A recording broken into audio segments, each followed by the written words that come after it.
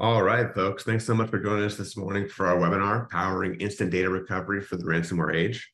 We're excited to welcome our partner, Veeam, for this morning's webinar.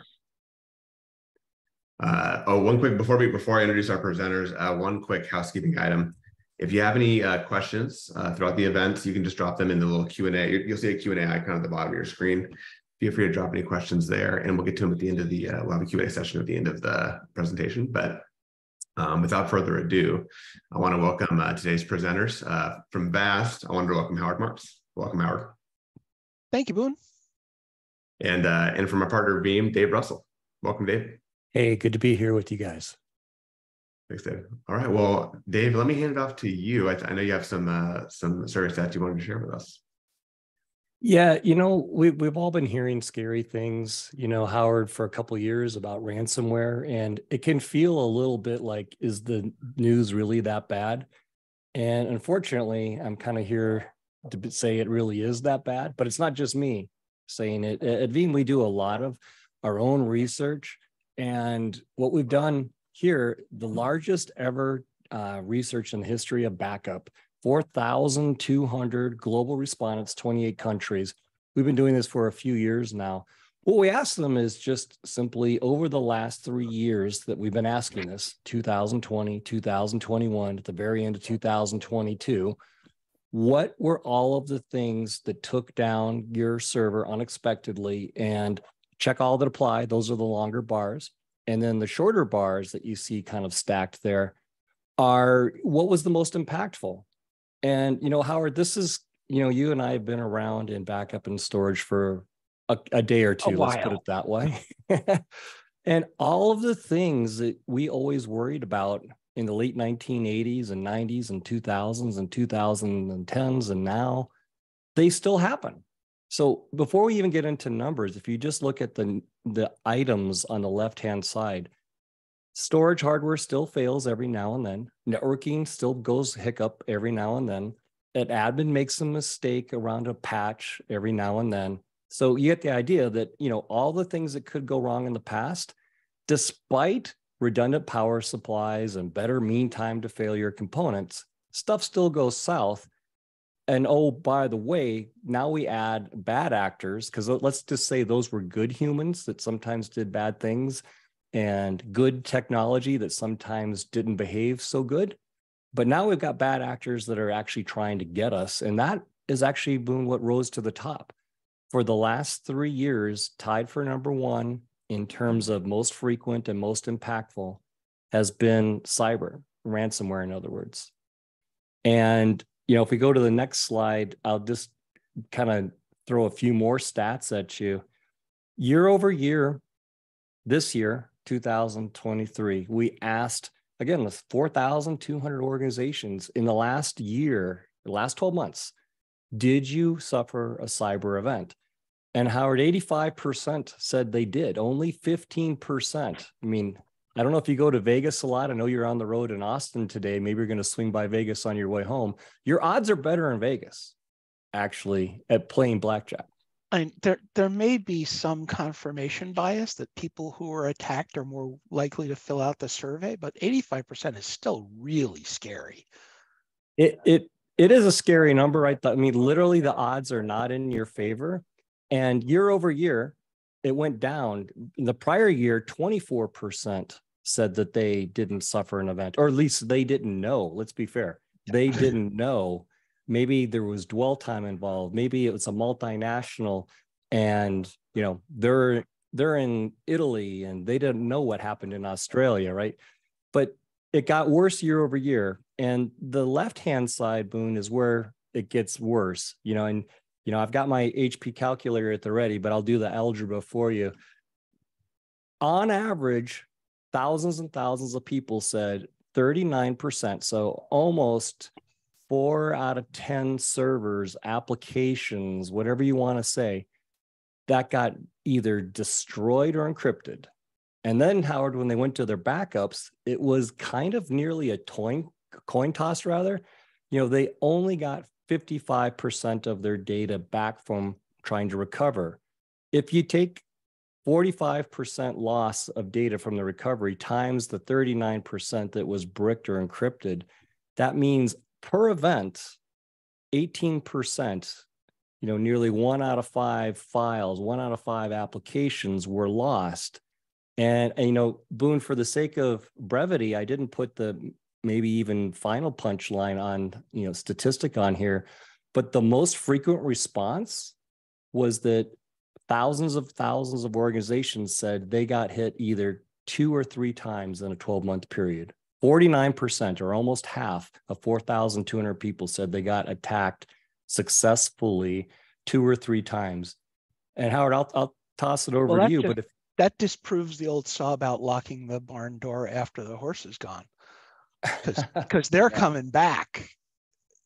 Once you've been, once they've gotten what they want from you, you go on the dark web victim list, and that you get passed around. Yeah, it's a sad reality, and don't want to pick on people in IT who are working as hard as they can. And it's usually not the people that are the problem. I mean, if you talk to administrators, they'll tell you, look, we've been telling management we should patch these servers. We should, help educate people not to fall victim to, email phishing attacks. We should probably, do multi-factor authentication. I mean, the list goes on and on. It's not like the cooks in the kitchen don't know what they should be doing. It's we what should I like actually to call slap digital the hygiene. executive vice president who opened a phishing email, who opened the test phishing emails hard, so he doesn't do it again, because just going, you shouldn't have done that, from IT doesn't work. Yeah. So, the point really, Boone, of this setup was that, it's not just a couple of people saying that this is a bad thing, that it could happen to you. It's that overwhelmingly the numbers in the reality is not in your favor. So Howard, I like to say, this is not being pessimistic.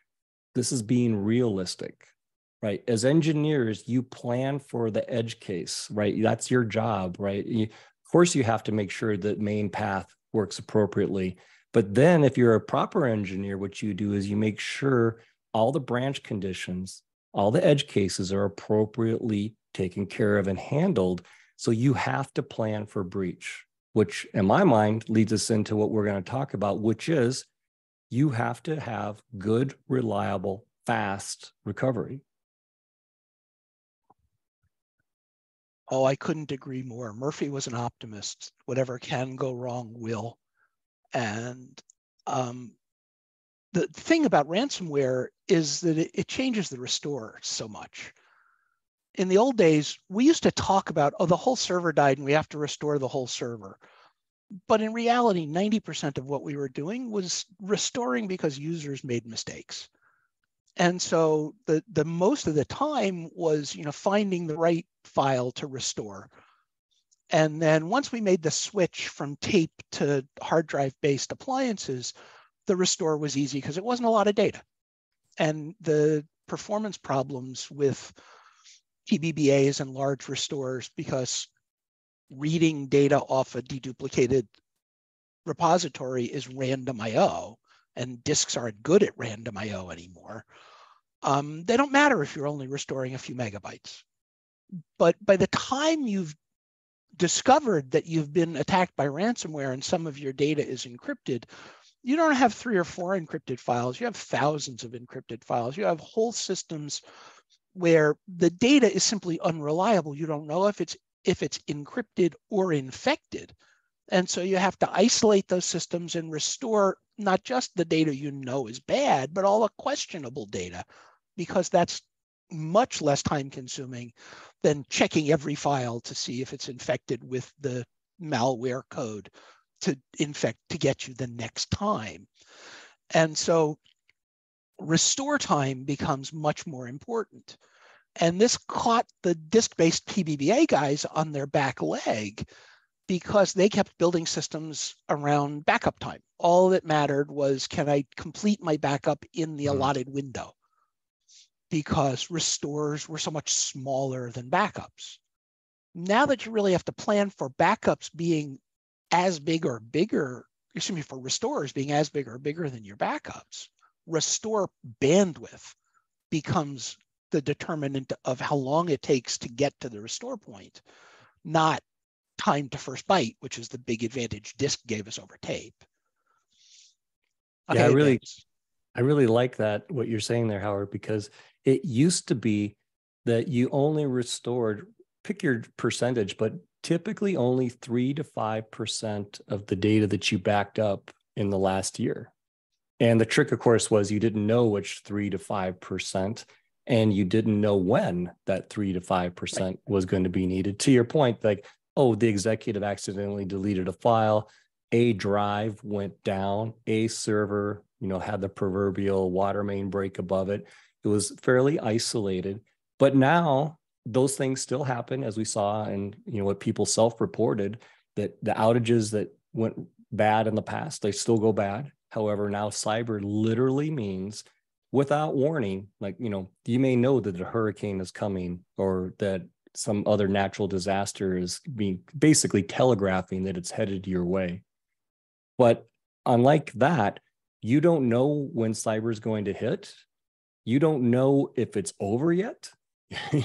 You can tell if the server is a little wet or a little crispy, that one needs to be replaced. You can't tell from cyber if you're still under attack, Boone. You might still have now noticed something, but you're in the midst of it. You're not through it. And literally now, Howard, it's not that 3 to 5% of data. It could quite actually be 100% of your data, to your point on bandwidth. And oh, shoot, Boone, 3-4 months from now, we might be going through this all over again. Yep, you definitely don't, you definitely have to assume that the malware is still around in your system, even if it's gone idle. And that's where it's, I have to clean everything. Yep. So on the next slide, we have, the really real basics of what you do when ransomware attacks. And the first thing is shut it down. When the system is encrypting your data, you shut down as much of it as you can. And that may mean disconnecting the storage system from the rest of the network immediately so that you can't have any further damage done. Then you have all of the implications beyond just how fast can I restore, figuring out what I need to restore, what still has malware in it. When did the attack begin so that I can start looking at my backups from before that date to assume that those copies of data are bad? And then the part people don't think about is, where do I restore to? If you've been struck by a malware attack and you've taken your NAS or your SAN array off the network because it's infected, it's not a matter of spending an hour or two wiping it and bringing things back. Your lawyers want to get involved. The insurance company wants to get involved because that's all evidence. And so you might have law enforcement involved preventing you from accessing those systems. And even if you do, if you've got terabytes and terabytes of storage, you have to write zeros to all of it to make sure you get rid of all the bad data. And that's incredibly time consuming. So to actually recover, you need 3 good things. First, you need backups that haven't themselves been damaged. The insidious part about ransomware, and too many people think of ransomware as a virus, that it's some stupid piece of code doing things because it's been pre-programmed. And too often, ransomware as malware is a mechanism for someone to get into your system and then be a human actor who can be much smarter than malware about hiding and doing damage when you're not looking. So so they attack the backups. They go, oh, I'm using brand, I noticed you're using brand X backup software. Brand X backup software logs in as the administrator. Well, I managed to steal the password of one of your administrators, so I can change the password of the administrator and now go delete all your backups because I know where they are, because I know what backup software you're using. That's all the human part. So you need to have backups that no human can delete. You need to have a fast method for figuring out, for every set of data, what the last known good point is. How close can I restore to the point where the ransomware started causing damage? And then you need a place to restore to that's fast enough to run your applications. Yeah, that is a great point. I like the notion of the sort of the police line tape, the yellow tape being literally stripped across your servers, if not literally, most assuredly figuratively, where if you are fortunate enough to be able to afford cyber insurance, which is not a given these days, the premium costs and the out clauses are just getting really quite amazing. I've been reading interesting things about the out clauses. It's like, yes, this doesn't cover you for any of the things you actually need to be covered for. Yeah, that's a good point. I mean, literally the whole reason that we purchased cyber insurance was for a cyber event. And if you read the fine print, increasingly, not only is this expensive, but it doesn't cause payment in the case of a cyber event more often than not, if you really get down to it. But even that, Howard, that's a bit like going to the restaurant, you get food poisoning, they say they're going to comp the meal. I mean, okay, that's fine. But like you literally suffered a consequence as a result of it. The monetary aspect didn't fully make you whole. And Boone, as if you're without data in this day and age, it doesn't matter, what business you're in, where you're located, if you're a big business, a small business, everybody's a data-driven business at this point, especially since these pandemic years when people have had to pivot to a lot of online activities. They do a lot of things now digitally. And, again, I just go back to per incident, if you're losing 18% of your data, nobody has 18% of production data that they can afford to lose every single ransomware. Murphy dictates that 18% is going to include some small amount from every workload, so that you're just dead in the water. That's a good point. It may not be evenly, spread across. To your point about bad actor came in, bad actor didn't randomly choose a file. They targeted exactly what they wanted to go after for maximum impact. Well, I think the other thing we have to point out is that all the things we're talking about ransomware apply to the administrator who you're just found out he's going to get fired and decided to destroy all your systems. That, we're talking about protection against bad human actors, regardless of who those are. I think we're all totally terrified at this point. So I'm hoping at some point in this webinar we're gonna hear about how we can avoid these kind of attacks. Okay, advance the slide. We'll move on to the happy part. Nice Mars attacks reference, though. By the way, I now got to put that on my rewatch queue. I was going to ask. I'm not a pop culture. I'm not a big. I'm a movie guy, but I don't know everything. So I was going to ask, who this terrifying villain is here. It's Mars attacks. Yeah. All right. Well, that is exactly what most bad actors look like. That is terrifying. That's terrifying. So, if we think about a little bit of I'll call it a decision framework, Howard, what if you're a data center professional, what is it that you need? And we could probably come up with a list of 30 things, but let's just distill it down to a few, as what I would call essentials. First and foremost, kind of in the middle, it has to work.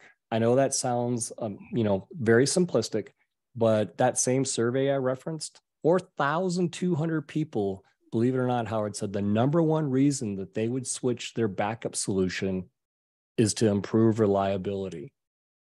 That's a lot like saying, why do you want to buy a new hammer? Well, the hammer doesn't hammer very well, so I think I may be in the market for one that can do, a hammer task. That's amazingly incriminating, I'll call it, on the state of the industry. The extent to which people are willing to live with the unreliable system for backup always amazes me. It's kind of like, no, this is the one thing that has to work right. Because it's the line of last resort. That is, exactly well said. And I don't know, we might have some people internationally viewing, but in the United States, particularly Northern California, Sacramento area, a couple of years back, they suffered, I think they still are under heavy fire watch, but there was a series of very, very serious fires. And there was one data center professional, he was a CIO. And he said, what scares me? I look out the window and I can see the flames. But what scares me more is I'm not going to push the button. And what he meant by that is I'm not going to declare a disaster because he had less confidence in his disaster recovery plan than he did in waiting out what he could visually see was imminent danger to his data center, his data, and therefore his business. But you're so concerned about all the money, all of the human activity spent around failover and disaster recovery that you don't want to enable that process. You don't want to enact down that path. So reliability. And you get into that position because you never test. Amen. That is true. Why do you the only way to be confident that your recovery is going to work is because you've tested it. A backup system is worthless unless you've restored from it and you know how and you wrote it all down. Well said. Well said. And, I want to mention another one of what you might want to look for in your decision framework. And you mentioned it in the bottom middle there, immutability. And, the reality for all of this is, how do you ensure that you've got clean data that hasn't been encrypted or hasn't been altered or didn't suffer some sort of data injection that you have so far been unable to detect? You have immutable backups, and that doesn't have to be a thing for just certain businesses or for a certain amount of expense. There's a lot of ways to achieve immutability, and we're going to talk through some specifics, but immutability helps give you the confidence along with testing that you can bring back that data. And when you bring it back, it should be an easy to do process. It shouldn't be, at the worst time humanly possible, boom, when your boss's boss's boss is either literally standing over your shoulder or they're texting you every other minute. Are we up yet? Are we up yet? No, it should be something that we know with confidence we can do. We've proven it to ourselves, like Howard said. We've tested it. We're able to. We wrote a checklist. Yeah, and we've got a clean run book that's up to date, and then it's fast. I've gone all flash even in my own home lab now. I do have one HDD. That's actually my 5th copy of data that I have. Everything else is some form of flash, and really the cost differential, and you'll talk more about this. I don't want to steal your thunder in your area of expertise, but speed is not a luxury. Speed is actually essential.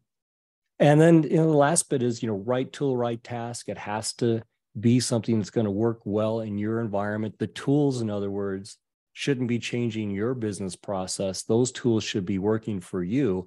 And the fact that many people say the reason they would switch their recovery solution is so they could get improved recoverability means, in my mind, Howard, that the solution stack is not working for them. They're trying to adapt around a poorly configured environment. All too often, the primary technology has changed faster than the backup solution. And so they're using yesterday's backup solution to back up today's workloads. And that's one of the places where Veeam excels, is that you were designed from scratch for the more modern workloads, and so accommodate those things more easily. All right. So let me introduce VAST, because I can't assume that our listeners know who we are or what we do. Basically, VAST builds scale out all flash storage systems designed for efficiency. And so we can deliver an all flash system from a couple of 100 terabytes to a couple of 100 petabytes with the cost of a disk system or lower, especially as we start talking about the very large systems, because purpose-built backup appliances based on disks generally have limited scale for their data reduction realm. That an appliance can grow as large as that appliance grows, typically about a petabyte. But when you outgrow that and you need a second appliance, that's a second reduction realm. And while we might talk about my backups dedupe at 10 to 1, that doesn't mean all the data you're backing up dedupes 10 to 1. I guarantee the vast majority of your data is unique and doesn't dedupe at all. But you backed up 100 Windows VMs, that meant you backed up 100 copies of Windows. And so that dedupes 100 to 1 and makes up for it. But as soon as you say I have 4 appliances I'm backing up to, that 100 to 1 went down to 25 to 1. And so your 10 to 1 overall goes down to 4 or 5 to 1. So the ability to have one deduplication realm that extends over an arbitrary amount of data becomes very important. But while we talk about VAST today as a backup target, it's an all-flash object and storage and file system. And you can use it for all kinds of applications that need file and object access. We have guaranteed best in the business data reduction. We use very high levels of data protection, always N+4, so we can lose 4 SSDs and recover from it.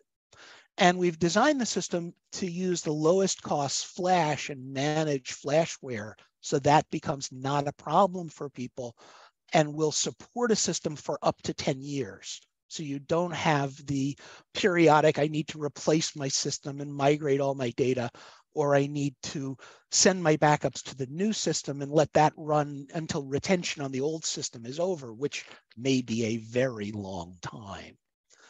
And then, of course, we provide immutability through indestructible or immutable snapshots. And even better, for many applications, through the S3 object lock API that lets the data mover, the backup software, control retention. And so you only have one point of control instead of having to manage backup jobs and snapshot policies separately. Next.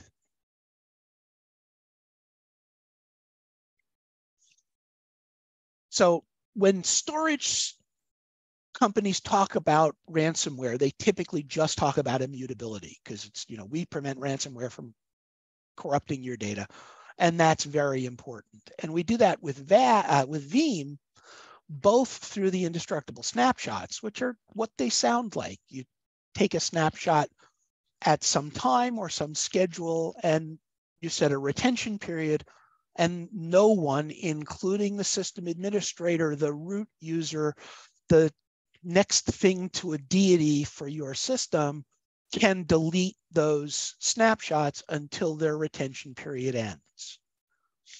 Object lock is very similar, except that it gives control on an object by object basis to the software writing the objects. And so we can say, Veeam, write this data to us as an S3 repository, use object lock, and make sure that those objects aren't deletable for 90 days. And there's just one point of control. And in general, I think that's a much better idea because I'd rather not be trying to do close correlation between, all right, this backup job is writing to this folder and that's going to finish at 4 a.m. So I'm going to take a snapshot at 5 a.m. Just becomes unwieldy. Next. And so if you compare a vast system of similar size to the largest model of the leading purpose-built backup appliance, we get much better recovery performance because restores are random IO off of anything that's deduplicated. And being all flash, we do random IO just as well as we do sequential IO. The bigger the hard drives get in the PBBAs, and therefore the lower the costs they can deliver to you, the fewer IOPS they can do. And that means the slower the restores get. Our system scales to hundreds of petabytes in a single dedupe realm, so way better than they can do. It takes up less space, it takes up less power, it costs you less dollars. And that's for the one unit. When you start talking about 2 and 3 and 4, the less dollars become even more apparent. So, Curtis Preston on his podcast the other day was not sure about all flash for backup. And I'll be appearing on that podcast to disprove him of that. But it's a common opinion that, I can't afford flash. And that's the self-fulfilling prophecy that the first generation of all flash vendors have come up with. They made systems to provide very, very, very high levels of performance from relatively small amounts of data, because that's what you need to run your ERP system. VAST is designed to provide only 2 varies of performance for petabytes and petabytes of data. And so we can deliver that performance at a cost you can actually afford. Next. That's the point, I think, Howard, that's amazing to me. I mean, again, in my personal life, the cost differential between flash and hard disk drive technology was quite minimal. And, you get to the point where you say, for just such a small delta, that 50x recovery performance certainly stands out of my mind, because sometimes people think backup as a commodity. And I say, yeah, just like oil. Oil is a commodity, but don't confuse that for being not of value. It just And means, it doesn't mean there isn't a difference between regular and premium. Well said, right? Octane matters. Premium is different. They're both, technically gasoline, but your experience will be different. And that's just the backup side. Restore is really where it's at. And being able, Boone, to get your business back up and operational in short order versus what could be days, weeks, or longer, it's literally the difference between staying in business and putting your business at risk per an event. But just again, before you even get to that sort of dramatic, level, Howard, even in my own life, for literally a little bit more, why not have the ability to get your data back fast when you need it? I love the fact that you can, at VAST, bring back data as fast as you can ingest it. There's not a penalty, in other words. It's actually substantially faster. The traditional backup appliances back up about 5 times faster than they restore. We restore about 8 times faster than we back up. Wow. Our system is optimized for reads, and so we can deliver plenty of backup performance because it's an all-flash system and it's hard to be slow. But it's really about the restore performance and the read performance for real applications. So can you advance the slide, Boone?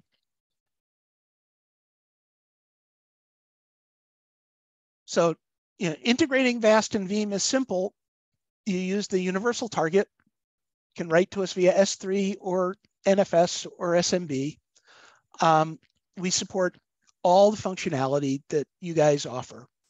And because we're doing the deduplication and data reduction on the back end, all of the management events that you might do in Veeam that would cause the incremental forever to restart with a new fresh backup. You switched from doing NFS to S3, or you switched from Veeam 9 to Veeam 12, or you are reorganizing your jobs because you now have 2 administrators and they're going to manage different sets of jobs. All those things come out in the wash because we're reducing the data on the back end. Now, that's not to say that data reduction on the front end is valueless. You want to reduce data on the front end to manage network bandwidth, so that the amount of data you're sending over the network is limited and you don't have to implement huge networks. In terms of how much data you store on the back end, if we do the data reduction, it doesn't matter how much you reduce data on the front end. And so if you have a lot of network bandwidth, you can save CPUs on the front end and turn data reduction off. If you have network limitations, you can turn data reduction on the front end on the Veeam systems on and reduce the amount of data you're sending over the network. It's all flexibility that you have for your architecture. Next slide, please. And so now we get to, okay, I've been hit by ransomware and I'm trying to figure out what I have to do. And the first thing you have to do after shut it down and stop the pain from spreading. Let me not de-emphasize, the first thing you do is wrap the bandage around the bleeding limb. But the next step beyond that is to start figuring out what you can restore and to what point. And Veeam has a great feature for this called instant recovery. So instant recovery creates an NFS data store at the Veeam server. And the Veeam server reads data from whatever repository you've put it in, presents it as NFS to your VMware hosts, and your VMware hosts can run those applications on that NFS data store. It's great for saying, well, I have 12 backups of my domain controller, and I have to figure out which one the administrator password is the old administrator password on. So I have to pick one at random, restore it, see if that one is before or after the damage point, and iterate through that. And instant recovery is great at that. It's only a couple of minutes to bring each VM up and see what its state is. But because the Veeam server is doing all of this fetching data from the repository and reformatting it and presenting it as the current version, it becomes a bottleneck. And the amount of compute you have in that Veeam server becomes the determination of how many VMs you can run. It's not a great long-term solution. It's a great figure out where you are solution. And then you want to either storage vMotion, the running VM, or restore the VM. And part of that is how long will each take. The restore is typically faster. So you go, that's the right version, shut it down, restore it in 20 minutes, or run it as instant recovery and storage vMotion it for an hour or so. That's a decision you have to make. But once you figured out, okay, here's my DNS server and my Active Directory server, and the 6 servers I have to bring up first to get the infrastructure working at all. You need to restore them someplace. And as we've already established, there may be police tape around where that system used to run. It wasn't a ransomware event, but I have been involved in a case where the FBI just came and took all the servers. They said, nope, this is evidence. We're taking these away.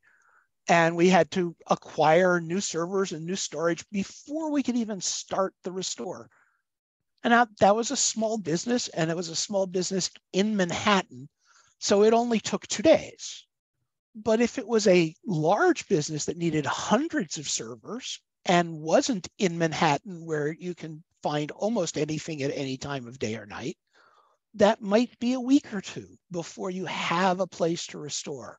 And if your business is shut down for a week or 2, the odds of it coming back are relatively low.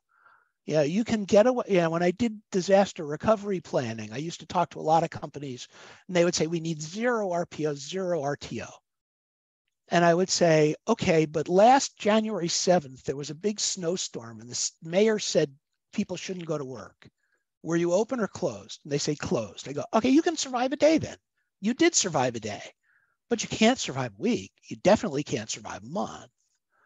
And so the advantage of having a backup repository that's fast enough and efficient enough to run as your primary storage is it's always an emergency restore location. And we're going to talk about that right now, about I can restore to that VAST system as fast as I can write to it. And for the smallest VAST system, that's 5 gigabytes a second. For big VAST systems, it's hundreds of gigabytes a second. I can run from an NFS data store my VMs just as well as I could run them on the primary storage you're running now. And that data is all still reduced. So if I do have to restore 50 Windows VMs, I'm only storing 1 copy of Windows, so that you don't have to have huge amounts of space available for this. Now, the point we didn't make making the slides is this is the magic bullet, because you can do these restores and test. You can make sure that your restore process works. You can debug that runbook. You can write the checklist so that the DR plan doesn't say, Sven, the Exchange administrator, will restore the Exchange server when Sven's on vacation when the ransomware hits, or from the disaster recovery point of view, Sven died in the fire. You can't have critical people. You have to take the knowledge and reduce it to paper. Okay, electrons. We don't use paper anymore. But you have to have your process to the point where people with lower sets of skills can follow it, because that's maybe the only people you have available when the emergency strikes.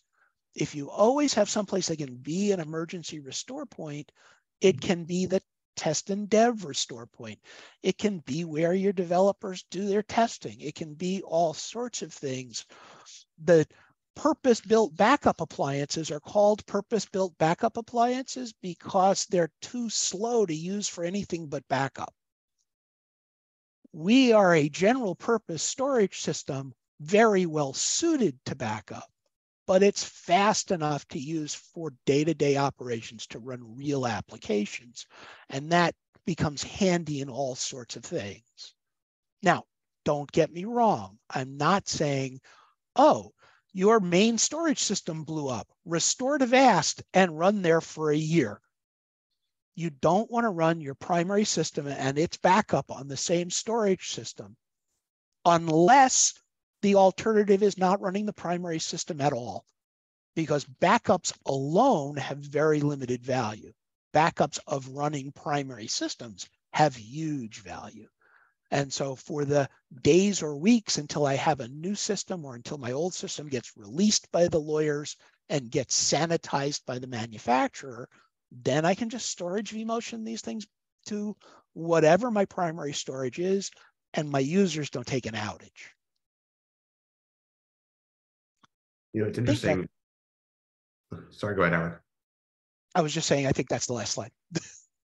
Yeah, we actually got a bunch of questions, I think, from that last slide. But this question, the first question, this might be one for Dave. So they're saying the VAST isn't the only data protection target on the market.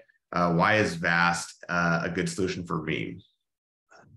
I think two reasons. I'm sure I could come up with more, but the two that jump out to me, if I was going to be a backup administrator or managing a backup solution, why would I care? And one is speed, right? It's not speed of ingest, it's speed of how fast you can present the data, meaning restore it. And Howard touched upon instant recovery. You know, Veeam can make a copy of that data available very fast, but we're gated by the infrastructure. You know, if the highway is congested, we can't go any faster. But as Howard just described, you know, the lanes are clear. You know, you're in the express lane when you're on VAST. So it's speed, but it's also speed that's usable without superhuman effort. What I mean by that is everything that we've just talked about is configurable from the Veeam policy. You don't have to write scripts. You don't have to log into a VAST console, a Veeam console, go write some other code to kind of glue it together. No, it literally, it's I would say set it and forget it. That's the kind of policy from the moment you create the data through its useful life cycle to when you need to recover it, to when maybe ultimately you said that data should be removed. That can all be pre-configured on day one. And but so don't actually forget it. Yeah. You need to test continuously. Fair point. And, you know, Veeam can automate that as well on your behalf. And, you know, we can prove that you're meeting your SLAs, and VAST is a huge component of being able to do that. Again, it goes back to speed and reliability and cutting out all of the opportunities for errors. The errors because people made a mistake, or errors because bad people tried to inject something in their process. So that's why I think VAST is a great target for Veeam. Sure, that makes sense. And I think it's only fair. Thanks, Dave. And I think it's only fair for us to kind of pitch that question in reverse to Howard. You know, why is Veeam an ideal data protection solution? Primarily because Veeam is actually, you know, like VAST, Veeam is designed in a modern era. You know, the leading backup solutions were designed originally to back up Unix systems in the 80s. And they have all sorts of little bits of that history that haven't quite been erased. Veeam was designed from the very beginning to back up to disk, to back up VMs, to deal with the modern infrastructure. And so they do many of those things better. You know, we all too often think of backups as sequential copies of files going to some tape drive or something, some disk that's pretending to be a tape drive. But that's a 20-year-old view. The data that you're acquiring from a VMware environment with change block tracking isn't sequential. By the time you've done incremental forevers at the block level for weeks, the data isn't sequential any place, even without the complexities of deduplication being added. And so we need to have the a system that understands that and that is designed for a high enough speed back end to be able to deliver what we're talking about. Part of the problem with some of the traditional systems is since they were originally designed for tape, there are places where they just don't do random IO very well because nobody's fixed it yet, because they were paying attention to backup speed, not restore speed. That makes sense. We got time for one, maybe two more questions. This one, let me go to Dave here. So someone's asking, is Veeam just for SMBs or is it enterprise ready? Yeah, it's a good question. And the answer is both. And let me decompose that. In fact, my laptop, the same instance, Howard, of Veeam that runs on this Lenovo laptop is the same instance that one enterprise that I spoke with recently manages 20,000 VMs and 8 petabytes of data. And the difference is my Lenovo laptop has a very, very simplified compute, networking, and storage stack compared to what they're running. Now, I bet they have more than one instance too. They actually do for a failover perspective, but with one copy of Veeam Backup and Replication, they can manage 20,000 machines. And the reason they can do that is because we're software-based, we're software-defined, right? If you give Veeam Backup and Replication premium infrastructure like VAST, we can perform incredibly fast. We can hit the kind of speeds that Howard was referencing.